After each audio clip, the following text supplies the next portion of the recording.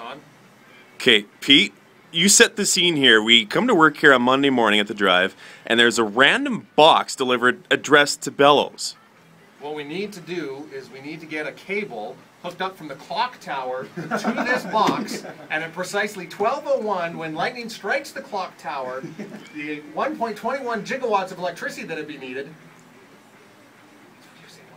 1.21 gigawatts! Then this box will fly open. It's a mystery box. Okay. Now, we honestly, genuinely have no idea what's in this box. It was just randomly shipped to us and shipped to Bellows. Yeah, it's heavy too. So we open and there's a guitar case. AC/DC beer, baby! AC/DC beer. Yeah.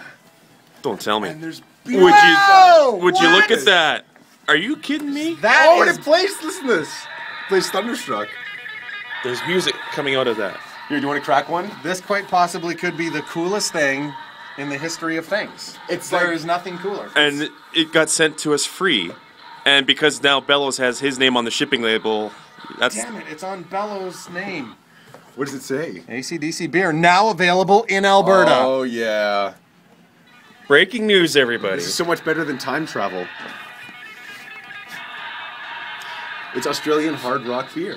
There you have it, ladies and gentlemen. We're off the air the rest of the day. Yeah! AC/DC beer, now officially available in Alberta. Ladies, you can come by 2840 Bremner Avenue and have sex with Peter Michaels. Even cold. How did they do that? This is magic.